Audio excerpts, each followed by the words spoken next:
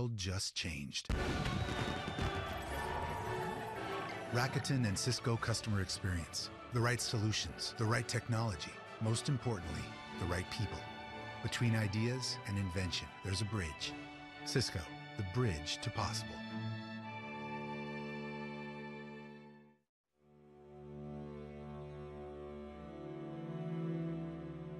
Growing up, I always wanted to be helpful. I was inspired by my mother and how she helped my community. My mom would cook a lot of Syrian food. One day, she asked my brother and me to deliver meals to our neighbors in need. She taught me that when you help others, anything is possible. Even leaving my country to pursue a degree. When I landed, I was shocked to see the level of poverty. I thought, how could such a wealthy country waste so much food when so many people are worried about their next meal? I heard my mother in my ear, and I knew what I needed to do. I started taking surplus food that would otherwise be thrown away and giving it to those who would benefit from it. I could see the tremendous impact right away. I recruited some smart students, and with Cisco's help, we were able to build an automated platform to connect food donors to communities with food insecurity. Not only are we putting good food to use, but also can track the positive impact on the environment. With sharing Cisco's purpose to power an inclusive future, we've been able to provide over 2 million meals across the US. My mother is my real hero. She taught me that a delivery so small could one day deliver on something so much bigger.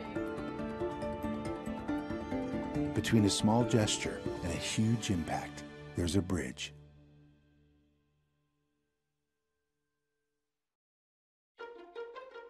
My name is Uwais Iqbal. This is my 13th year working at Cisco. I have the honor of leading the systems engineering team based out of Canada, but I was born in Karachi. Then I moved to Canada in 2000. Then I started engaging myself within my own community, which is the Canadians of Pakistani origin community. This is where I met with Daniel Mark. That was very moving for me. He's the French-Canadian who moved to Pakistan about 30 years ago to serve the deaf community. These kids, even their cousins, people around them, they won't talk to them because they think that they don't understand, they cannot connect with anything. So then I started using my influence in my community to get this story out. We were able to raise 200,000 Canadian dollars to support these children. Now when the kids are going to deaf-reach school, they're learning the sign language, they have more understanding of the world, they know how to use technology. So far we have placed 8,000 people to different workplaces. If you start doing something small within your own community, the easiest thing is look around you who is in need. Once you take the first step, believe me, you will see that one door will open another door, and then there's so much that you can do that you will never stop yourself, that you're not just living life for yourself, you gotta always think beyond yourself. Between a life in silence and one full of opportunity, there's Uwais Iqbal.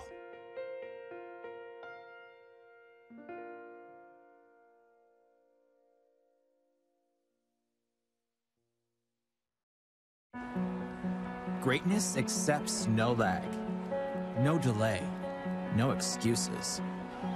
It lives in the tiny space between milliseconds and nanoseconds, between memes and legends, between tears and tears. And when margins that small make an impact this big, nothing less than the speed and dependability of the Cisco network will do.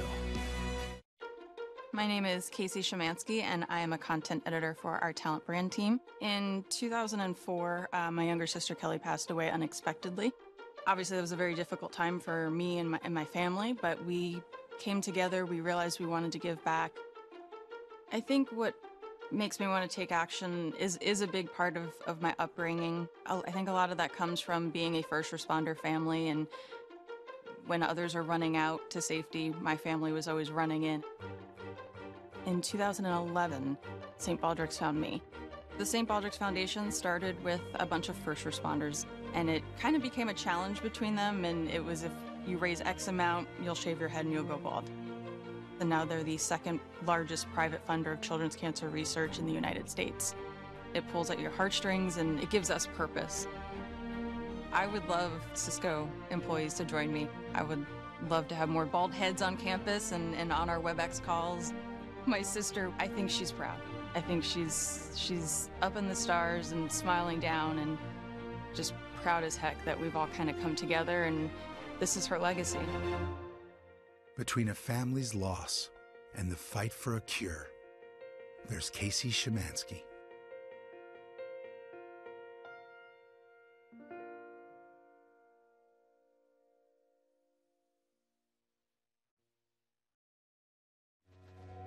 If we're to build a bridge to an inclusive future, then getting healthcare to everyone, everywhere is critical. Take rural Europe, where local doctors leaving for big cities is creating a medical desert. For patients left behind, many lack the mobility or the flexibility to reach critical urban appointments. The remedy, it turns out, is as much a technological marvel as it is a medical one. Meet Medibus, a state-of-the-art clinic on 4 wheels. But designing such a wonder came with its own set of challenges, taking everything Cisco knows about mobility, connectivity, video conferencing, and security into account, and, together with partner Deutsche Bahn, dispatching it from the cloud to create a 21st century lifeline.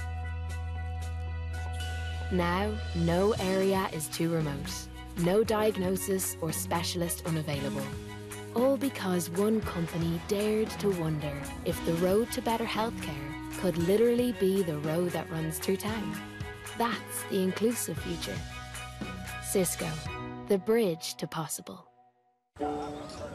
Good afternoon, ladies and gentlemen. I'd like to welcome everyone to the marriage between Rebecca and Cameron. In the presence of this company, it gives me great pleasure to declare you are now legally husband and wife. Cameron, you may now kiss the bride. Between being there and being together, there's a bridge. Cisco, the bridge to possible. There's a world where every one of us is connected. Everyone. Everywhere. Where everyone is included. Where everyone has access to information, education, opportunity. There's so much out there. I'm going. There's a world where buildings are smarter, where automation fuels productivity. And our planet's health is as important as our own. There's a world where everyone is invited to participate, to contribute, to be bold.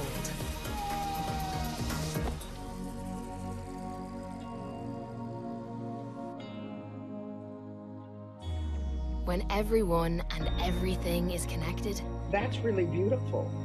Anything is possible. Good morning. Cisco, the bridge to possible.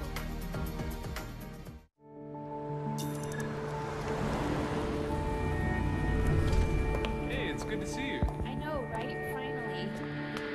Loving those shoes. Late for my meeting. Morning. Let me show you. Q3 numbers are suggested. Tracer, best player. Who stole my lunch? Good morning. This is The company we've trusted to keep us working remotely is the same company we'll trust to bring us back together. Back safely, with features like density monitoring to keep everyone properly distanced. Back securely, with more resilient, more robust protection to block threats faster. WebEx, start the meeting. And back responsibly, with touchless technology that connects everyone. So now, between a year of being apart and the joy of coming back together, there's a bridge. Cisco, the bridge to possible. Okay, everyone, let's get started. and CEO of Skybound Rescuer, which is an organisation that specialises in the use of drones for public safety. How did I find myself in a drones for public safety career? It's such a new industry that it didn't exist when I was at school, so it's not a career that I could have aspired towards.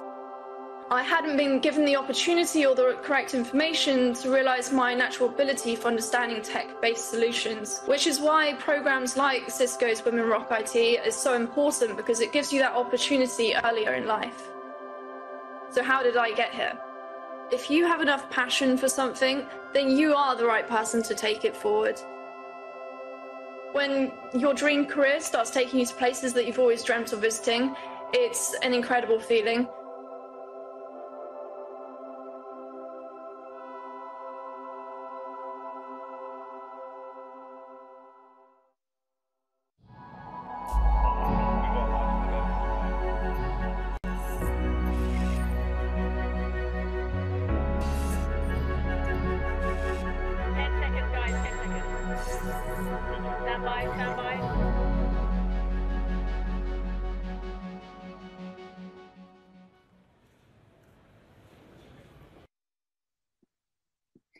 Well, hello, everyone. My name is Rebecca Chisholm, and I have the honor of leading our Networking Academy for the United States and in Canada. Welcome to our Women Rock IT live broadcast, and we're delighted to have you join us. Today, our guest speakers will be sharing their career journey and how they have turned their passion for technology into rewarding and successful careers in a couple of fields that might surprise you. I'd like to welcome our live audience joining from around the world today. By being part of our audience, you can access our free online courses offered by Cisco Networking Academy, and those courses include Introduction to Cybersecurity, the Introduction to IoT, Essentials in Python, Linux, and Entrepreneurship. These courses are a great way to add more skills to your resume, as well as try out the field of technology if you're not sure about it. Details on how to enroll have been placed in the chat window, or you can scan the QR code you see on the screen for details. I'd ask you to please hold your questions for our guest speakers until the end of the session. If you do have a question that pops into your head while you're listening, please post it in the chat window or tweet your question to Women Rock IT. Without any further ado from me, I'd like to introduce our guest speakers. I think you'll find them both very compelling. Allison Watson is the founder and CEO of Modern Health. With her company, she increases accessibility of mental health services for all. And I know with COVID and everything going on, that's certainly top of mind for many of us. Allison has been named to the Forbes 30 Under 30 and Fortune's 40 Under 40 lists. After Allison, we're going to hear from Dr. Anastasia Volkova. Anastasia is a TEDx speaker, an Amelia Earhart Fellow, and an MIT 35 Under 35 innovator. In late 2016, she founded Fluorosat, and since then has taken the company through a journey of agricultural science, so food and mental health. First off, we're going to hear from Allison, who's joining us from San Francisco. Welcome so much, Allison. Thanks for joining us today, and I'm really excited to hear what you have to say to us. Thank you so much, Rebecca. I really appreciate the kind introduction. Well, super excited to be with you all today. My name's Allison Watson. I'm the founder and CEO of Modern Health, and we are a mental health company for employers. So we work with employers to make it easy for their employees to get access to mental health resources. I'm very excited to be here today to share a little bit more about myself, my background, and how the company got started. So with that, we can go to the next slide. So before we get into all the details about Modern Health and my background and what it's like to be a female executive, I would love to kick off today with a little mindfulness session. So if you're on board with this, I ask everyone to put their feet on the ground, let their gaze get heavy. We're all going to do this together. If you have your camera on, you can turn it off if you'd like. And we're just going to use this as an opportunity to do a 1 to 2 minute meditation to really get grounded before today's presentations. So with that, we'll put our feet on the ground about hip width distance. Your hands on top of your knees, on top of your thighs. Let your gaze fall heavy. And start to focus on your breath. Breathing in through your nose and out through your mouth. feeling your belly rise and your belly fall.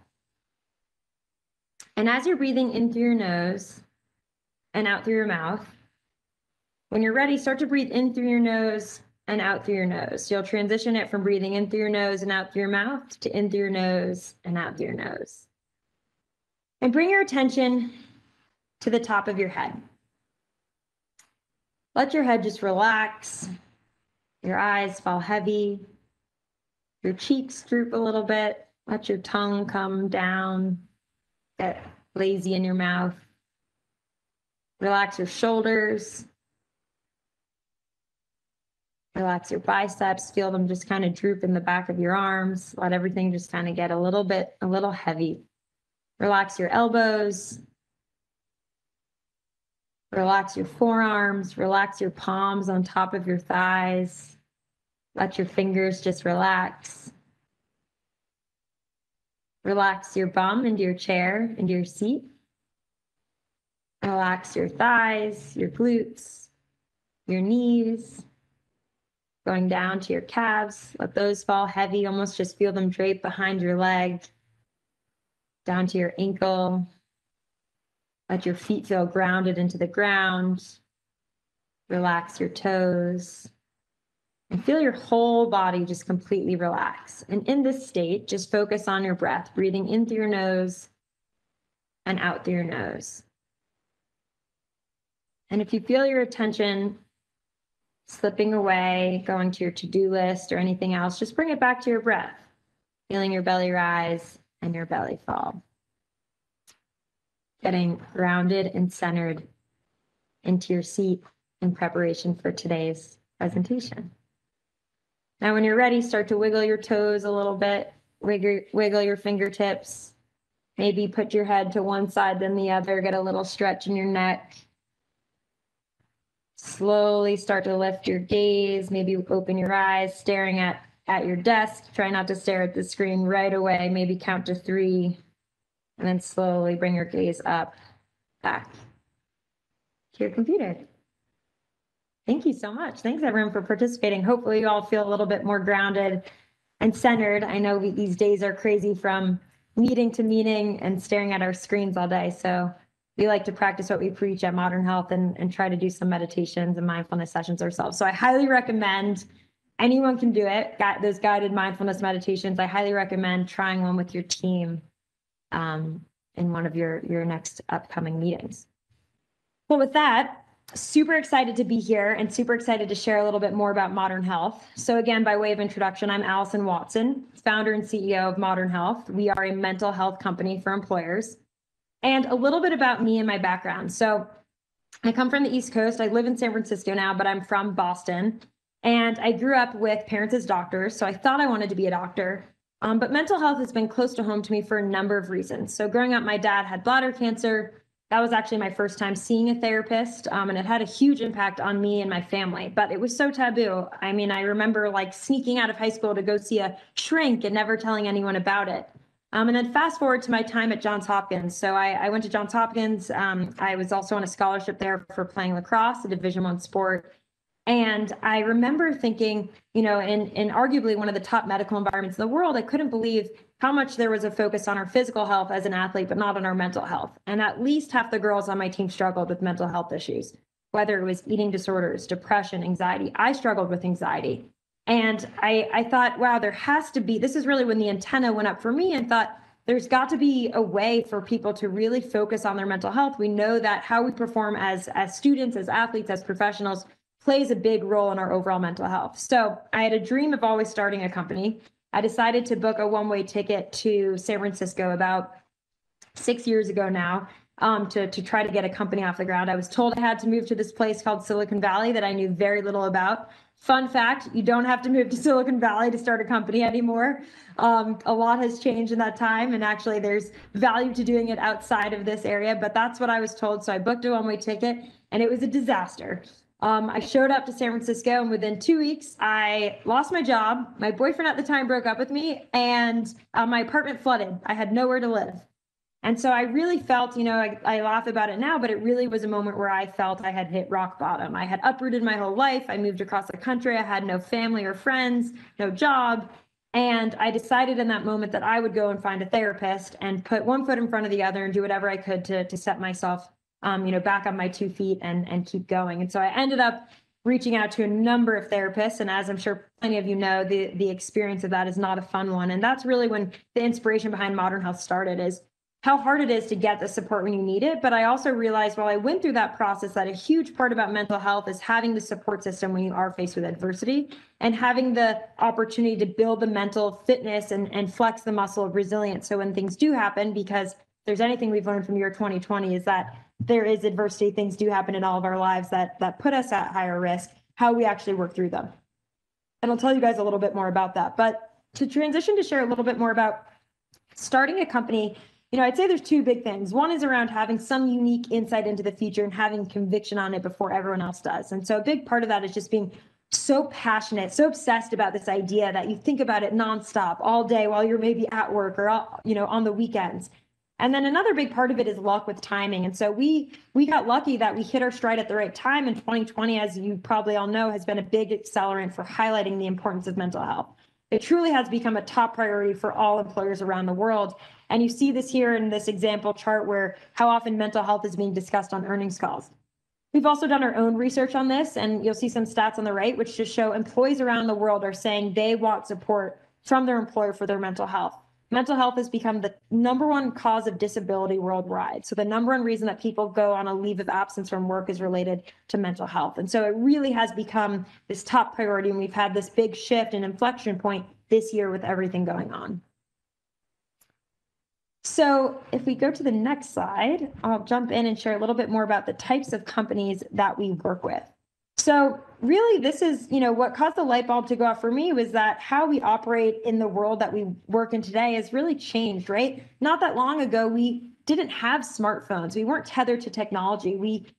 People work 9 to 5 and they'd go home and spend time with their families. And how the way that we operate the world we live in is very different, right? I'm sure we all feel that even more so right now, working from home and having our workstation set up next to our beds and our phones plugged in next to where we sleep. And there's the constant tethering to technology and the notifications going off. And so all of this means that the way that we work today is very different than we used to work not that long ago. And if you think about the rate at which technology has advanced and the rate at which civilization has progressed, we as humans look very similar to the way we looked hundreds, let alone thousands of years ago. So I often say it's like we have a V1 operating system as humans in a V1000 world.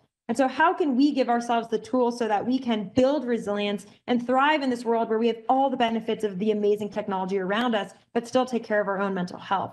And so that was part of the inspiration behind Modern Health, was how can we give companies the resources so that they can give their employees the tools they need to build that resilience so that they can thrive in this world where we have all the great advances of technology, but also take care of their mental health and thrive with their own mental health. So we work with companies across all different industries, tech, retail, you name it. We work with companies, around the world. We support currently over 150 customers globally, and companies that have employees from all different ages, gender, backgrounds. And so we really believe that mental health and getting access is, of course, a right for everyone. And the way that the solution works is we really focus on the user experience. So one thing that I would say for the people who are thinking about starting a company is talking to your users and making sure that you're building something where people love it, right? At the end of the day, it's your users are what will make you successful. And so making sure that the members of your product are people who are evangelists. They love your product. They couldn't live without it. And so what we built is we really focused on this user experience. We said, how can we make it easy for everyone to engage in their mental health? And a big part of that was, how do we remove the stigma? So we built this solution that is focused on everyone, no matter where you fall on the spectrum of green to red. We believe mental health is a spectrum, right? And it ebbs and flows at different points in our life. Sure, a lot of us are feeling a little bit closer to the red zone right now, given everything going on in the world. But the reality is we all fall somewhere on that spectrum. Mental health, very similar to physical health, is something we all have. So we really focused on building this solution through an app that people can easily download. They take a quick assessment. We use a clinically validated assessment, and then we've built this algorithm in the back end that takes these inputs. We ask our users what they want to work on, what are their preferences, what are their goals. We assess their mental health, and then we take all of these data points, we run it through our algorithm, and then the output is we put together this personalized mental health care plan that meets every individual where they're at. So your personalized mental health care plan might look very different than mine, very different than someone else's. The idea is that there's no one size fits all here, right? So while some person might really want to work with a one-on-one therapist, another person might prefer to do, maybe a digital-based app where they do an evidence-based program that helps them treat depression. Or maybe someone wants to work on mindfulness and they want to do meditations. The idea is that we've got something for everyone, whether it's mental health coaching, therapy, or digital programs, and we meet every single person where they're at so that we get the highest possible engagement in mental health possible. So let me talk a little bit more about the product that we've built. So we've built a product that's available via mobile app and also on desktop web. Again, our focus is on making it available to as many people as possible. And so we've done this in a way where we have our product roadmap driven by the inputs that we're getting. And so again, going back to that theme of talking to your users, really making sure that you're listening and hearing from and getting feedback from your users and having that drive your roadmap. That is key to being able to be innovative and iterate quickly and always make sure that you're moving and making sure that you're building something that supports these people. And so what we've done is we said, okay, as we're gathering information and people are using our product, so again, whether they're working with a coach or a therapist, or maybe they're engaging in digital programs, and we find that a lot of people are engaging in programs around financial stress. We take that information and then we say, oh, let's double down and invest in the resources we have around financial stress. Let's build more courses there. Let's build meditations around that. Let's get more mental health coaches on our platform who specialize in that. So really the way that we think about this is the data that we're getting is driving these new forms of care. We call them new forms of care. One light bulb that went off for us this year that we found as a result of this iterative process where we're gathering information from our users was around community. And so we doubled down on that. We said, let's invest and productize what we now call Modern Health Circles. And these circles are group sessions, live group sessions that are led by a professional care advisor. So whether it's a therapist or a coach, it's a professional who then hosts this group community session. We found that people, when they're going through what they're going through this year, whether it's parents who are home right now with kids without childcare, whether it's someone dealing with loss of a loved one, whether it's the stress of all racial injustice, the election, you name it, right? People are faced with so many different stressors. What we found was that they really wanted to heal and work through these stressors in their life as part of a community. So these are what we invested in, these Modern Health Circles where people can join these group sessions and hear from others and learn from others and also lean in and get support from their community. So if we go to the next slide, a little bit of, here's a quick overview of some stats on Modern Health and how we measure success. These are 3 key metrics that we track. So one is around engagement. So we see now over 20% on average engagement across our global companies. So that means any company that we roll out, 20% at least of their workforce is actively engaged in our product, meaning they're either working with a coach, a therapist, consuming digital content. The next is around our provider rating. We're very proud to share that we have on average a 4.95 out of 5-star provider rating. That's our coaches and therapists. And then the third bucket is around global presence. So we currently have providers who are supporting employees in over 30 countries and speaking over 35 languages.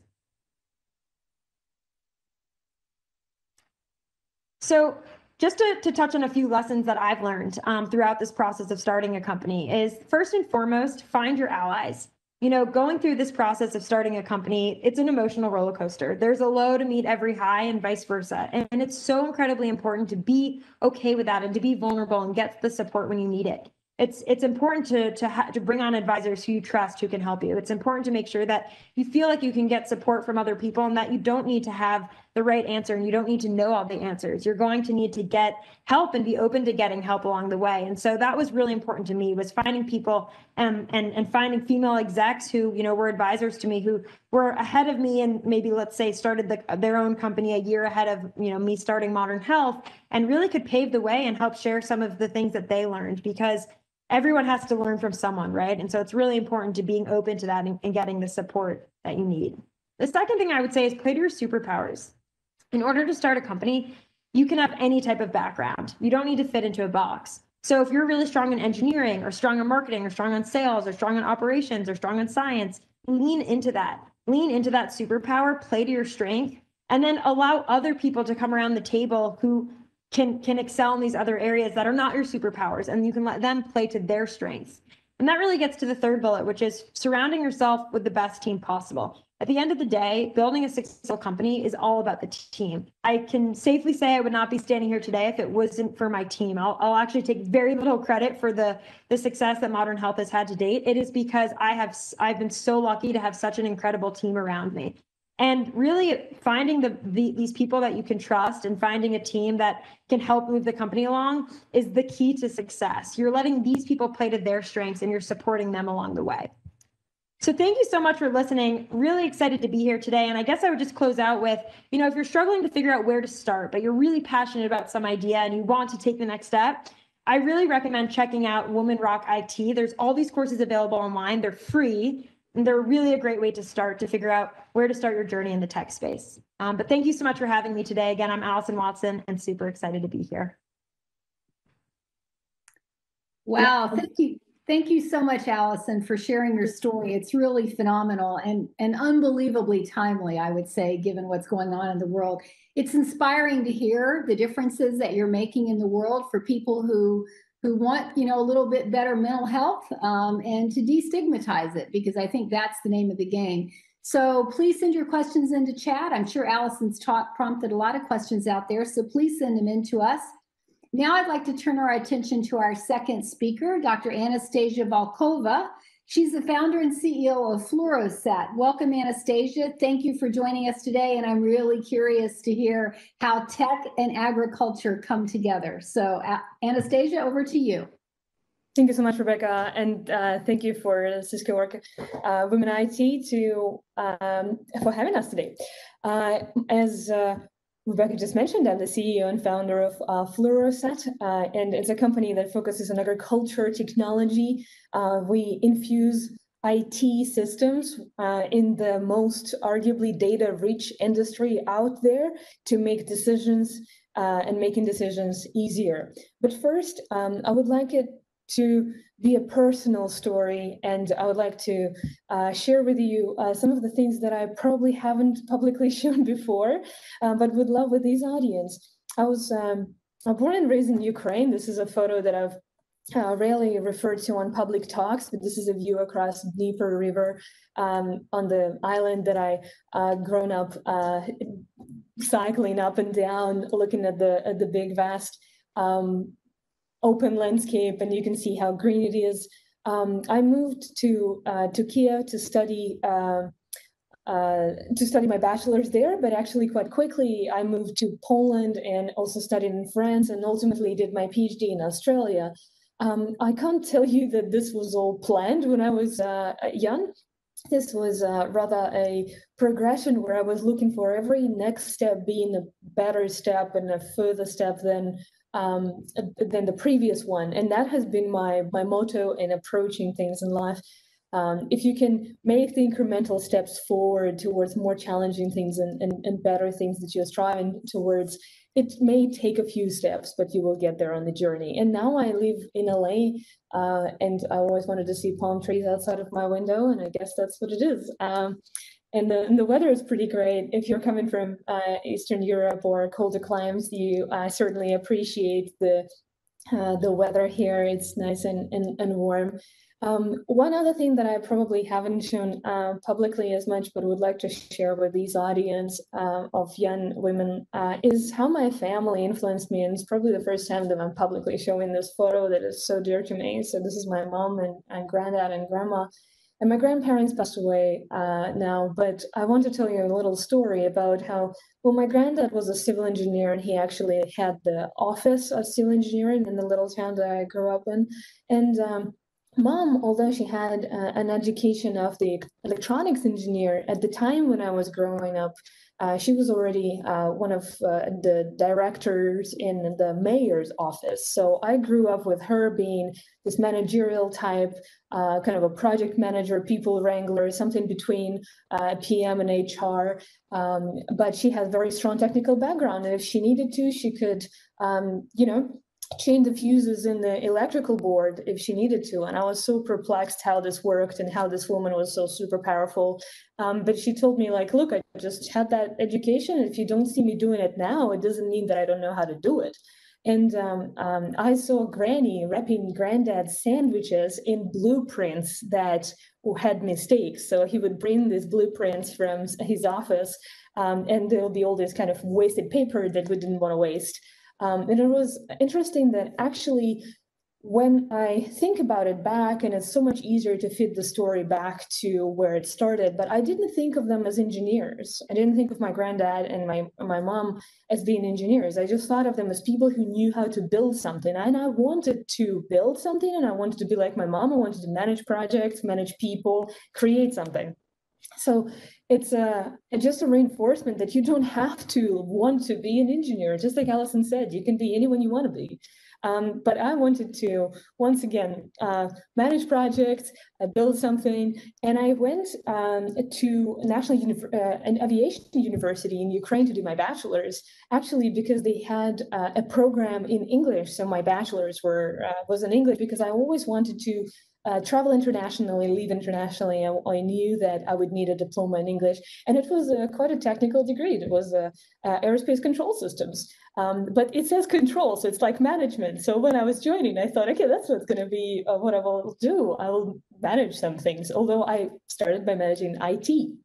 The next kind of IT step in my journey was joining Euro 2012 as one of the dispatch managers, like the person who looks at a bunch of people, a bunch of buses, a bunch of football teams, and understands how the three of those need to travel around the different cities and airports.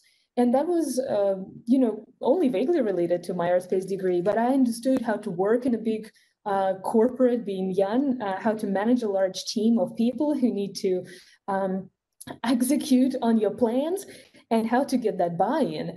So it speaks again to that winded path.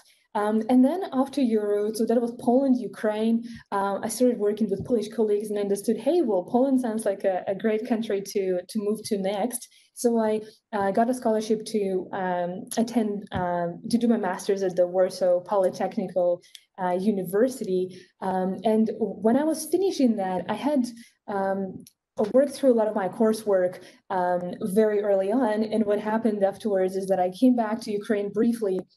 And actually, as a tribute to Cisco courses, I went to a local university that was giving a course during like an evening course on entrepreneurship when I was already working and my thesis and master's was under submission. And I took this entrepreneurship course that taught me how to write my business plan, that helped me meet other entrepreneurs. It was this very one that you can take on your own right now online. And I always wanted to, once again, travel and live in another country. So I ultimately ended up applying whilst I was working out of my master's for a PhD at Sydney University. And I was fortunate enough to get a scholarship. And so I moved there. And this is where I ultimately saw lots of my ideas come to fruition. When I was thinking of my career, I was not particularly interested in joining a really large aerospace company because my degree was in aerospace, in a very junior position, because as we already talked about, I was already in a managerial position for Euro project, and I knew what it felt like to create something big, to make an impact. And I was looking inward, and in the same way that Allison was suggesting that you should look for that idea that sparks you. I wanted to create an impact, and I was passionate about environmental problems and how they could be solved. It's not that I'm a big environmentalist, but I think there's just something wrong with climate change going in the wrong direction from where it needs to be going. And so I looked at those problems and understood that part of my aerospace degree could help address the data issues in agriculture that in turn could help solve climate change. Because if you start looking at climate change, you will realize very quickly that majority of emissions are coming from primary industries. And this is where I started putting the pieces of the puzzle together. My degree, my project management experience, my product building experience, and my passion for ag. And I started Fluorosat. And it was, as Allison said, it's all about the customer. I haven't just started Fluorosat because I thought it was a great idea. I talked to agronomists. I talked to a lot of them. And I asked them, why is agriculture so inefficient? What can we do better? And they said, well, I'm just a small human that looks at such a ton of data. How are you imagining I'm going to make better decisions if I can't churn and crunch through that data in an efficient way? So imagine these plant doctors, who we call agronomists. They have so many different data streams and so many farmers and so many fields to look after. You just can't expect them to make the right decision and turn their attention to what's most important, because there's no system out there that tells them what the most important is. And so we decided that we're going to build that system. And we call it an agronomist in the loop crop modeling and sensing system. Fluorescence is the short name. But I want to show you something that I hope you will find as interesting and surprising, and as I found when I learned these things. Every field out there is actually monitored by satellite imagery, and you can get weather data on pretty much any field, as well as soil maps. This information can give you enough to get started with the modeling of what the crop in that field could perform. And if some of you have heard this paradigm of measure to manage, in a way, you can use this information to predict what the crop yields should have looked like, what's the amount of crop that comes out of that field, communicate this information to agronomists, and then use satellite imagery, airplane and drone imagery to actually understand what is the current state of the crop and how the current differs from my predicted, so I can manage for that difference.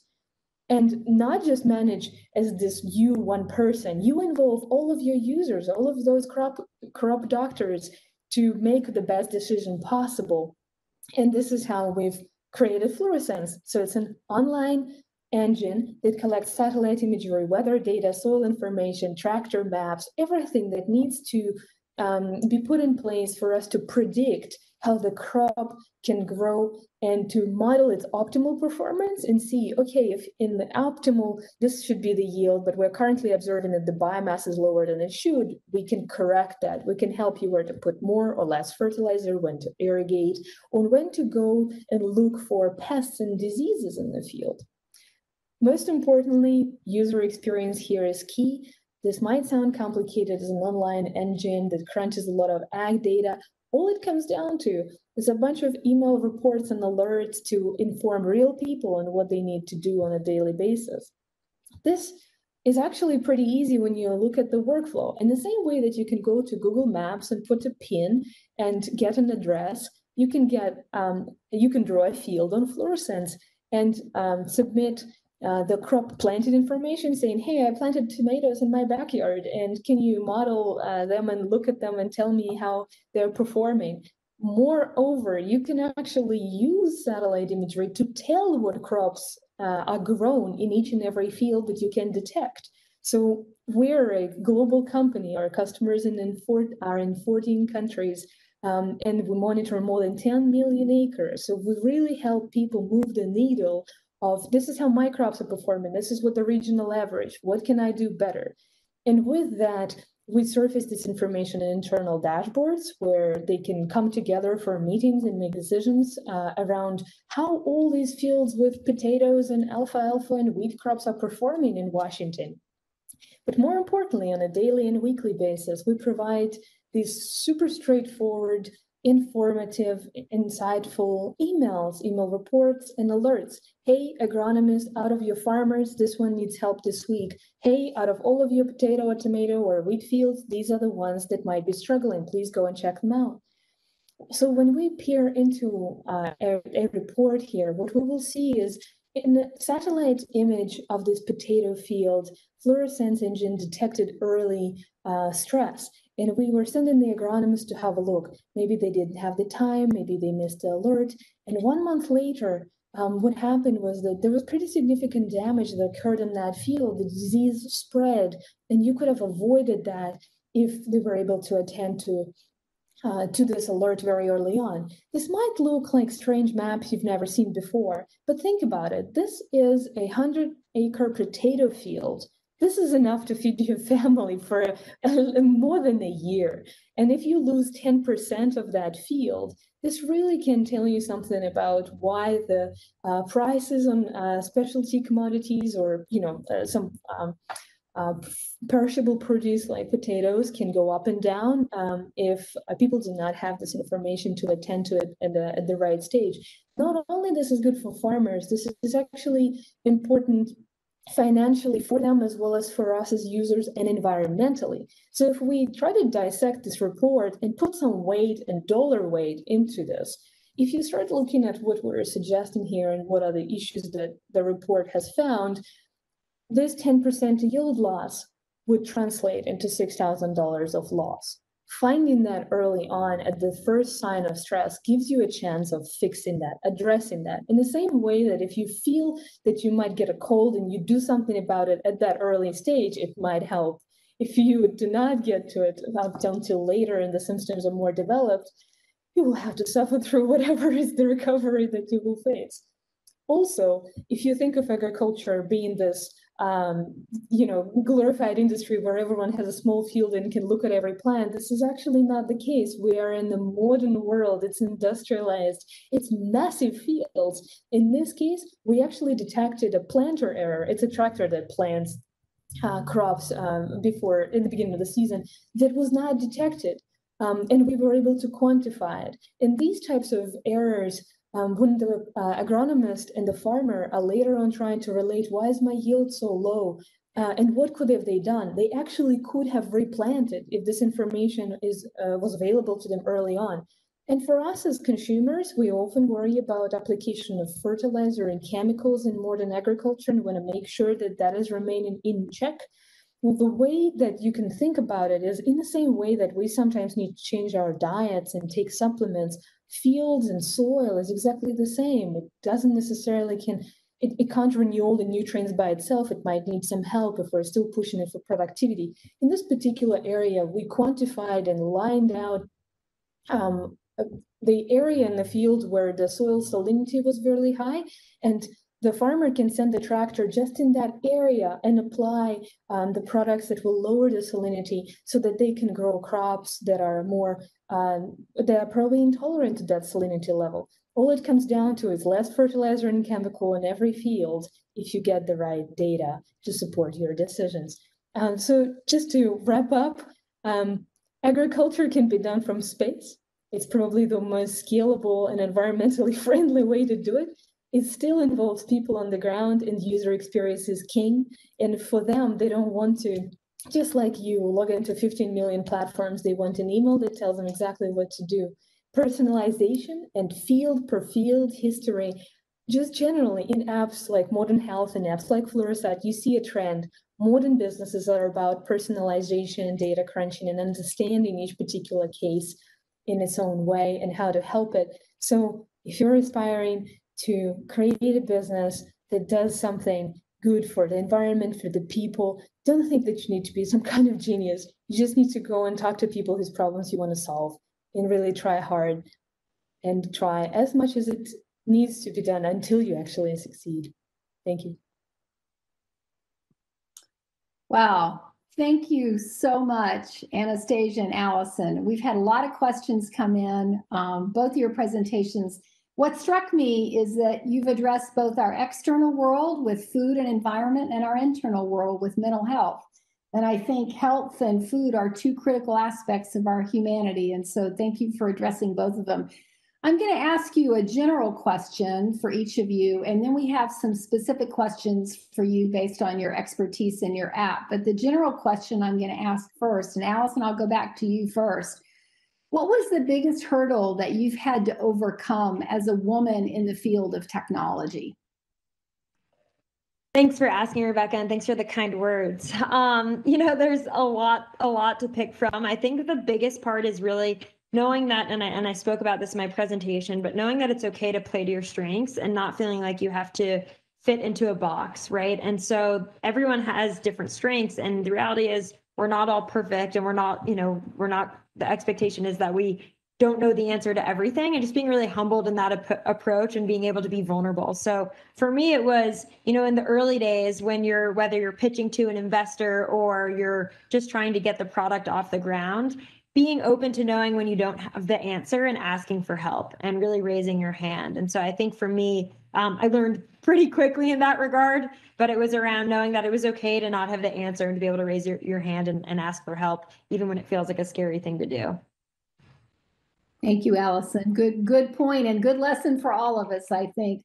Anastasia, I'd like to ask you the same question. What's been the biggest hurdle? I don't think of agriculture as being an especially female-centric business, at least not in big ag, right?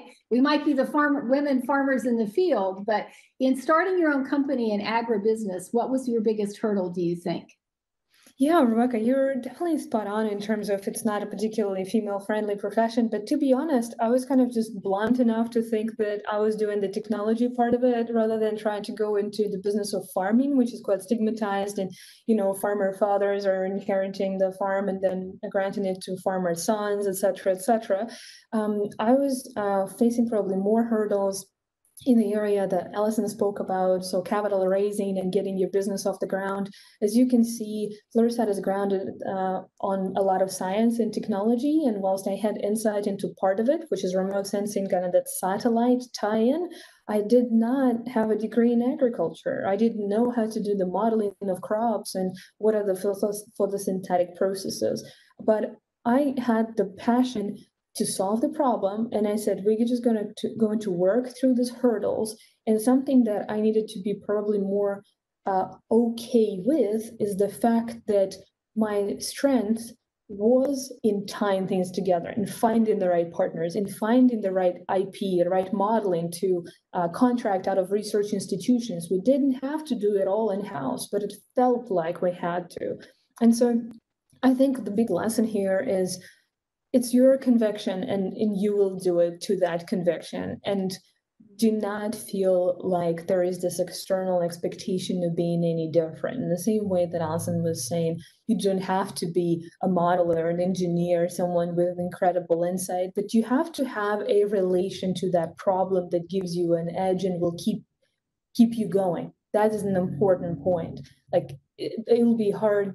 There'll be highs as well as deep lows. And what will keep you going? Is there a motivation? Because you can't embark in the business journey otherwise. So I would say if you can play to that motivation and worry less about what particular skills you need to have and you're willing to go and kind of outsource them, that would have solved for those problems I experienced early on. Thank you, Anastasia. So I heard you both say play to your strengths, right? We all have different strengths. So for all the young women out there, look inside yourself and figure out, A, what your passion is, what drives you, what gets you up every day, but what are your strengths? And here we have Anastasia, who admittedly doesn't have a degree in agriculture, but she's running an agribusiness tech company. So good lessons there. Allison, a question specific to you and your application now. Mental health, as you said, is often stigmatized. It's not something that we have historically talked much about. And so what are the security concerns for a mental health application? How did you address that and overcome it with users?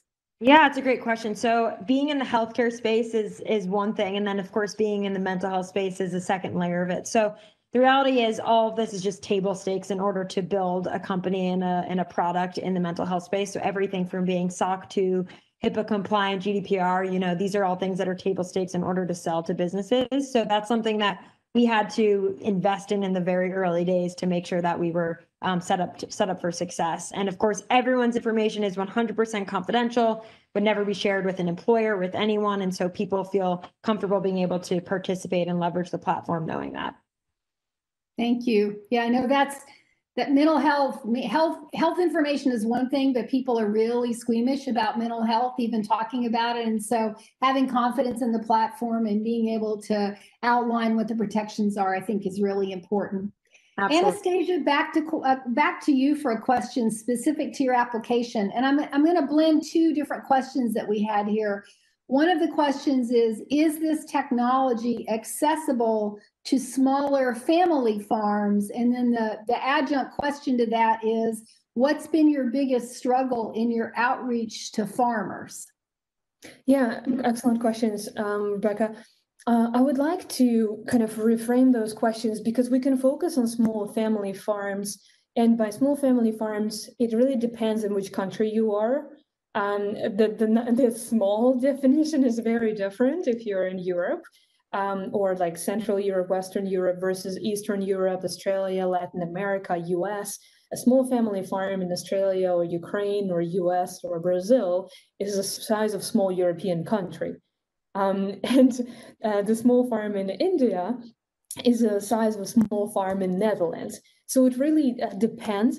I would say there is horses for courses. This technology is accessible to any location and any size farm, but it does mean different data requirements. So there's satellites that take lower resolution data, like 10 meter by 10 meter pixels, or like if one picture is 10 meter by 10 meter, there are satellites that take pictures 50 centimeters by 50 centimeters and even 10 by 10 centimeters.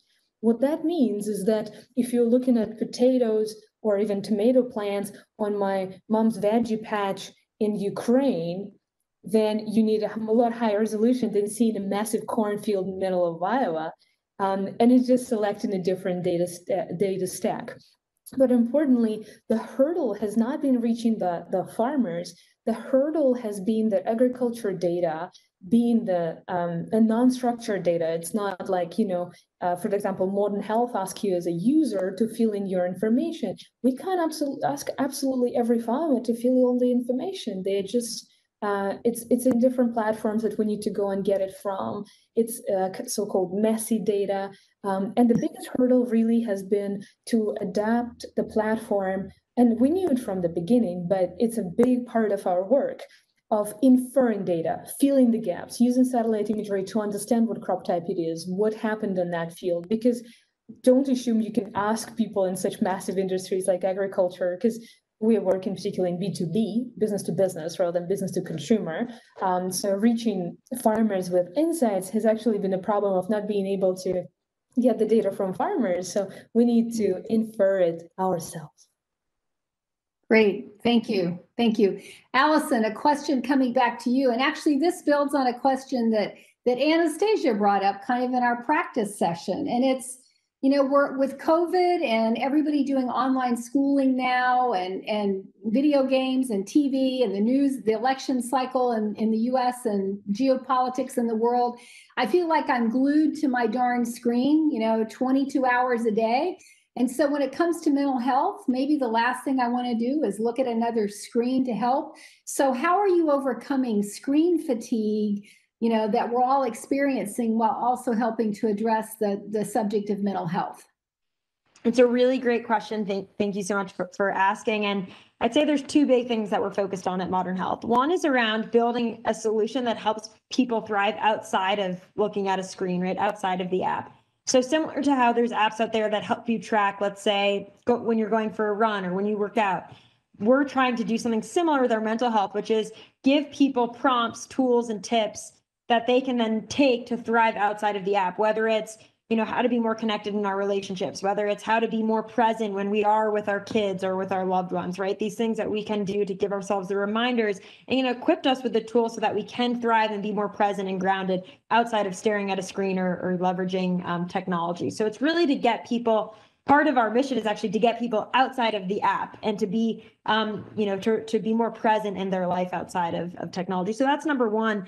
And then the other piece is around connecting to each other. So part of what's going on is in a world where we're more connected vis-a-vis technology than ever before, there's an epidemic of loneliness, right? And that's really because humans crave authentic human connection. And when we're staring at our phones and maybe scrolling through social media apps and going through the emotional roller coaster of jealousy, happiness, sadness in a matter of 30 seconds, we don't feel connected to other humans. And so that's part of also what we've created within the app is having an opportunity to feel connected, whether that's with part of a community in a group session, whether that's with a coach, whether that's with a therapist. And really what drives human connection is an opportunity to be your authentic self and to be vulnerable in front of another human. And so we try to simulate that with our app. And so there's two key ways where we're trying to build these connections so people do feel like they can, authentically connect with someone else or thrive in their life outside of leveraging the app. And that's a core part to our mission and our goal overall. So still fostering that human to human connection, but also not having to receive all my mental health from the app, but the app being a coach and a guide is what I heard. Yeah. Yep, exactly. Okay, Anastasia, back to you for a question. You both are such confident women that I almost hesitate to ask this question, but a couple of people have asked this, and so I really want to kind of dig into this for a moment while we're on the topic of mental health. Anastasia, first to you, and Allison, back to you. Do you struggle with confidence? I mean, as you're starting your own company, forging in fields that, maybe that are new to you, do you struggle with confidence, and how do you overcome that doubt or that lack of confidence? How do you push forward? Anastasia first, and then you, Allison. Fantastic question, and thank you for the person who asked it. Two-part answer for me. Firstly, anything you read, any senior executive level research, you actually learn that the higher in the kind of hierarchy the person is, the higher their anxiety levels, because the pressure is a lot higher, and the number of things you have to keep track of is just maddening.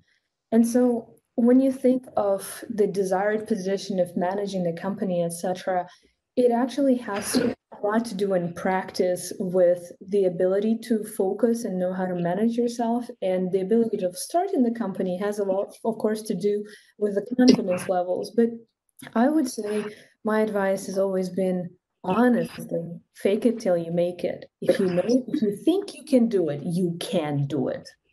Just go actually and do it, and no one's going to give you any better advice. And my own best friend struggles with confidence issues, and she's so smart, I am just intimidated.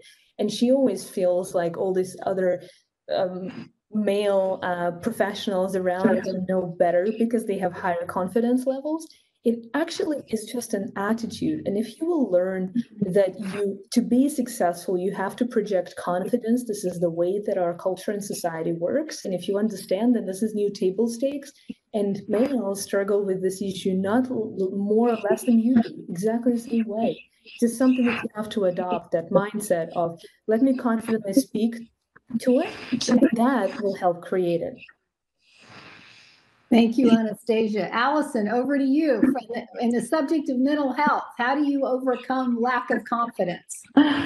Gosh, there's a lot to unpack here. I would actually say that for me, one of the key things in my journey of, I guess, gaining confidence is around being vulnerable and knowing that it's okay to not have the answer to everything. And when you can feel like you can just be yourself, and of course, when you're being yourself and you're authentic to what you know and to what you believe in and what you're passionate about, it makes it easy to know that it's okay if you don't have the right answer to everything. And it's okay to get help from other people. And so I would say a key thing about channeling confidence is also about leading with vulnerability and knowing that it's okay to not be perfect. No one is perfect. No one's expecting everyone to know the right answer, for every company to be this, perfect trajectory where nothing ever goes wrong and it's all smooth sailing. Careers are hard, and, work is hard, and starting a company is hard, and it's okay. And so just being okay with that. And I think another key part for me about confidence is getting that support system around you where you can play to your strength and let other play to their strengths, which might be where you have blind spots. So for me, it was really about building a team where I knew that every single executive that I hired was 1,000 times better at what they do than I would be at their job. So it allows me to really trust them and say, okay, I can trust this person. I can have this great team around me. That instills confidence in me because I'm so confident in them. And that allows me to play to my strengths. And I don't feel like I have to lean into these other areas where maybe I'm weaker. And another key thing I would say is just having, faith in yourself. And part of that comes from whether it's mindfulness and having time where you can really sit with your thoughts and know, who you are and where your strengths are, and feeling like you can lean into that. That's something that I practice with. I have a therapist, I have an executive coach, I've got a couples therapist. I, of course, lean into all these different areas of my life because it's so important to me. But the more that you address different areas where you have questions about yourself and where you can lean into, it helps build that confidence because you just feel more grounded with yourself. And so I think really, investing in those different areas of your life and just self-discovery also just naturally helps build more confidence as well. Those were both great. Those were great answers from both of you. And what I took away from that goes back to the know yourself, know your strengths, be confident. You know, if you don't, it's okay not to know all the answers, right? I mean, Anastasia's in the field of agriculture and her degree's not in agriculture, right? And so finding those resources and finding people around you that can help, which leads me, I think, to our last question, which is, how did you find mentors along the way? How did you identify that person that could help you? And how did you get them to invest their time and their energy and their focus in you to help you along your journey? Anastasia, I'll go to you, and then Allison will end with you. So the question is around finding mentors and how they helped you. Yeah, there's a couple of ways of finding mentors. And I think I started by adopting the mindset of I need to have a mentor at every stage of the way because I want to learn something that I don't know how to do. And it actually helps a lot with confidence when you learn how someone else does it. It normalizes it for you. Like, what does it mean to create a product? What does it mean to talk to users? What does it mean to create an idea? Talk to someone who's done that in the last 12 to 18 months, and you will kind of normalize it for yourself. How to find those people?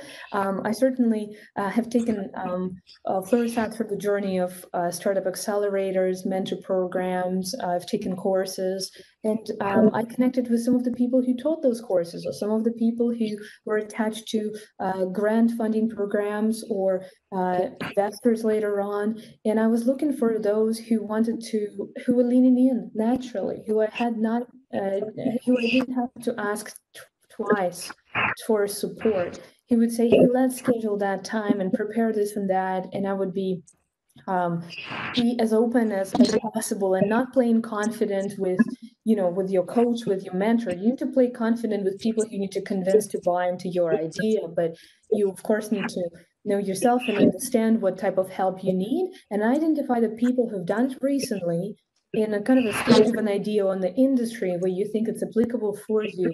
And for me, that ranged from grant advisors to my board members later on, but first startup mentors and startup accelerators. And of course, fellow female CEOs, someone who's in the same field, just a little bit further down the track in the journey. There's nothing like coming together and talking about these things. And the problems are everyone's facing the same problems if you look at a specific industry, a specific stage of the company. So it's just gives you great strength to normalize the situation for you. You're not alone. You don't have to be in your head. You can reach out and get the support of people who have just dealt with the same issue yesterday, a year ago. And that will give you a lot of confidence as well as ideas how to solve it. Thank you, Anastasia. And Allison, will end with you on the question of finding mentors. It's a great question. I think there's a few things. One is around trying to find someone who can be a mentor to you, who's, let's say, a year or two ahead of where you are in your career, where you want to be. So for me, when I was first starting Modern Health, I was lucky enough to have some amazing advisors around me and some pretty incredible women who had started companies actually in the benefit space who really helped pave the way for me. And so I feel similar to them about paying it forward and helping other women. But they, leaned in without asking anything in return. They helped me put a business deck together. They helped me practice for, applying to Y Combinator and getting into that accelerator program. They helped me all, every step of the way because they had just gone through it and it was fresh in their mind and they had learned from their experience and felt they could share that with me. And I feel like that has stayed true to me throughout my entire experience of running a company, is finding someone who's about a year or two ahead of where you are in your trajectory so that they can help coach you on things that they've learned that are relevant. And then the other is around finding folks who, of course, have, if you are starting a company or if your goal is to be X, Y, Z in your career, to find someone who has done that and who is a role model to you and ask for help. It's okay, again, to ask for help. I was very lucky that my husband is an entrepreneur as well. He's on his second company. And so, of course, played a big role in paving the way for me and helping share things that he learned throughout his experience. And I certainly would not be standing here today if it wasn't for his help as well. And so I think it's about finding people in your life who have gone through something similar, who, have achieved things that you aspire to achieve, and being vulnerable and asking them for help.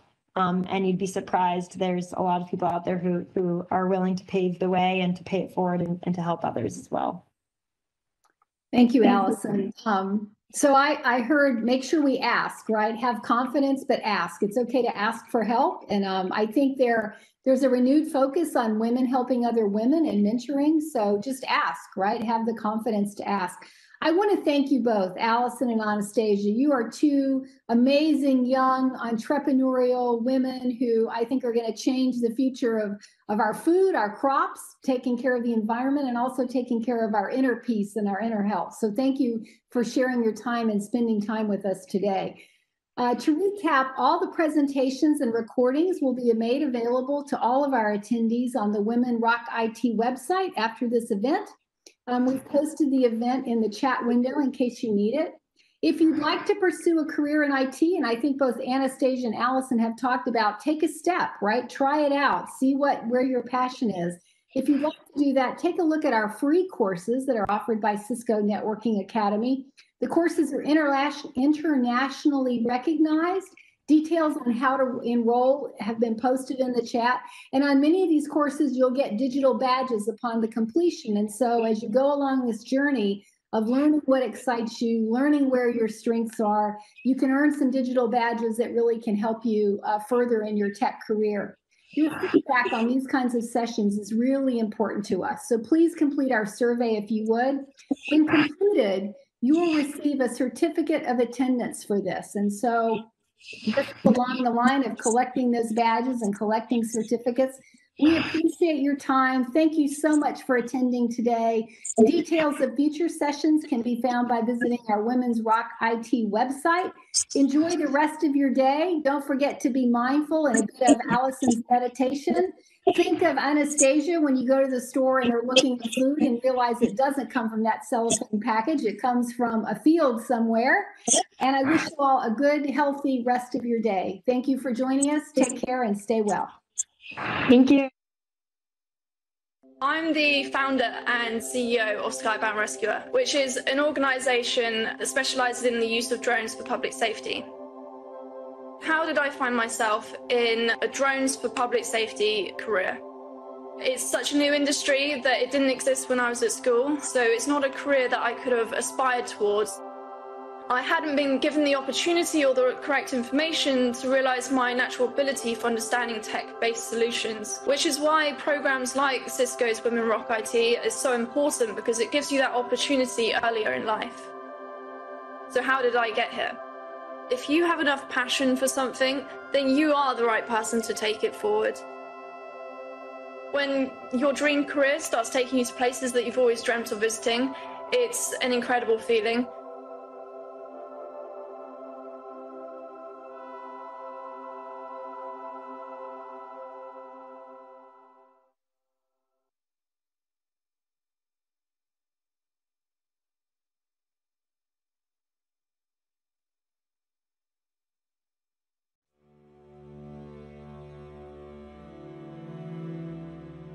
Growing up, I always wanted to be helpful. I was inspired by my mother and how she helped my community. My mom would cook a lot of Syrian food. One day, she asked my brother and me to deliver meals to our neighbors in need. She taught me that when you help others, anything is possible. Even leaving my country to pursue a degree. When I landed, I was shocked to see the level of poverty. I thought, how could such a wealthy country waste so much food when so many people are worried about their next meal? I heard my mother in my ear, and I knew what I needed to do. I started taking surplus food that would otherwise be thrown away and giving it to those who would benefit from it. I could see the tremendous impact right away. I recruited some smart students, and with Cisco's help, we were able to build an automated platform to connect food donors to communities with food insecurity. Not only are we putting good food to use, but also can track the positive impact on the environment.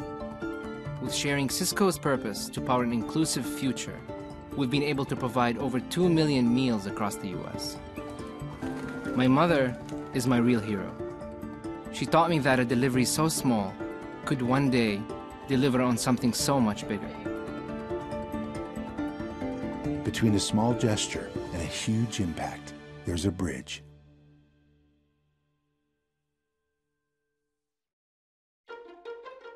My name is Uwais Iqbal. This is my 13th year working at Cisco.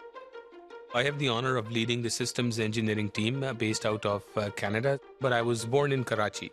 Then I moved to Canada in 2000. Then I started engaging myself within my own community, which is the Canadians of Pakistani origin community. This is where I met with Daniel Mark. That was very moving for me. He's the French Canadian who moved to Pakistan about 30 years ago to serve the deaf community. These kids, even their cousins, people around them, they won't talk to them because they think that they don't understand, they cannot connect with anything. So then I started using my influence in my community to get this story out. We were able to raise 200,000 Canadian dollars to support these children. Now when the kids are going to deaf reach school, they're learning the sign language, they have more understanding of the world, they know how to use technology. So far we have placed 8,000 people to different workplaces. If you start doing something small within your own community, the easiest thing is look around you who is in need. Once you take the first step, believe me, you will see that one door will open another door, and then there's so much that you can do that you will never stop yourself, that you're not just living life for yourself, you gotta always think beyond yourself. Between a life in silence and one full of opportunity, there's Uwais Iqbal.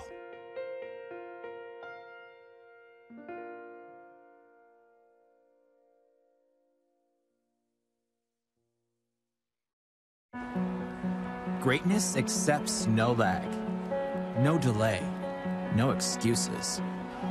It lives in the tiny space between milliseconds and nanoseconds, between memes and legends, between tears and tears.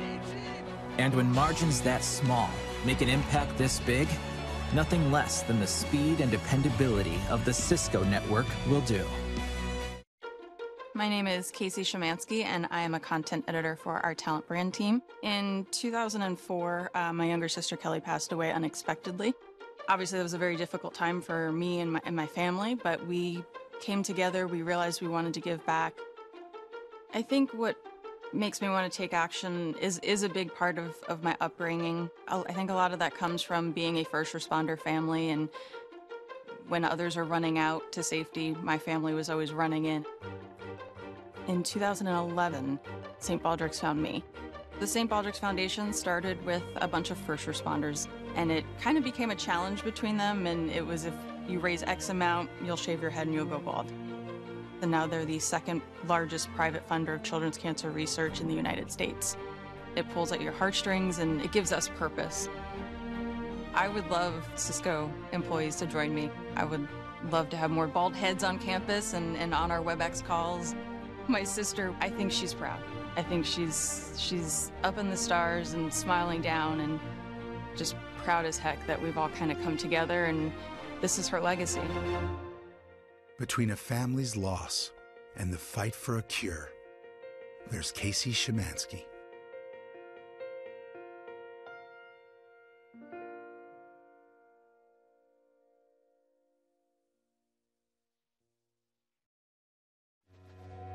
If we're to build a bridge to an inclusive future, then getting healthcare to everyone, everywhere is critical. Take rural Europe, where local doctors leaving for big cities is creating a medical desert. For patients left behind, many lack the mobility or the flexibility to reach critical urban appointments. The remedy, it turns out, is as much a technological marvel as it is a medical one. Meet Medibus, a state-of-the-art clinic on 4 wheels. But designing such a wonder came with its own set of challenges, taking everything Cisco knows about mobility, connectivity, video conferencing, and security into account, and, together with partner Deutsche Bahn, dispatching it from the cloud to create a 21st century lifeline. Now, no area is too remote, no diagnosis or specialist unavailable. All because one company dared to wonder if the road to better healthcare could literally be the road that runs through town. That's the inclusive future. Cisco, the bridge to possible. Good afternoon, ladies and gentlemen. I'd like to welcome everyone to the marriage between Rebecca and Cameron. In the presence of this company, it gives me great pleasure to declare you are now legally husband and wife. Cameron, you may now kiss the bride. Between being there and being together, there's a bridge. Cisco, the bridge to possible. There's a world where every one of us is connected. Everyone. Everywhere. Where everyone is included. Where everyone has access to information, education, opportunity. There's so much out there. I'm going. There's a world where buildings are smarter, where automation fuels productivity. And our planet's health is as important as our own. There's a world where everyone is invited to participate, to contribute, to be bold.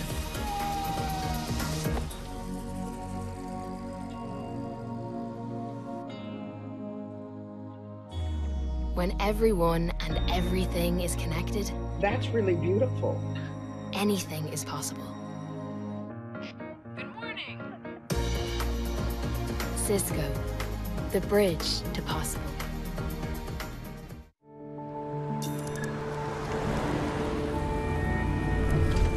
Hey, it's good to see you. I know, right? Finally. Loving those shoes. Late for my meeting. Morning. Let me show you. Q3 numbers are suggested. Tracer, best